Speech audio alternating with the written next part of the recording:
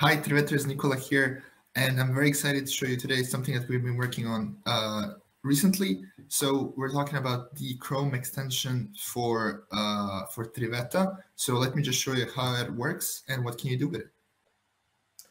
So once you install your extension, it's going to appear here as this icon on the top right corner.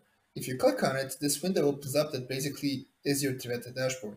Now, here on the upper side, you can either decide to go to your dashboard, you can get help, or you can log out. If I click here, it's going to open up a new tab with my Quick Meet meeting room. If I click here, it's going to open up a new tab where I can create a new meeting. Here are all my services. So this is basically acting like your booking page. You can either click here to open up your actual booking page, or you have all your services listed for which you can either copy the link or you can open them directly. Also, right here you can see all your daily meetings. So these are the meetings for today, and these are the meetings I have for the rest of this week.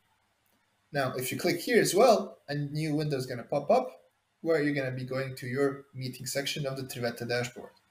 You must be wondering, Nicola, where can I get this extension? Now, let me show you that.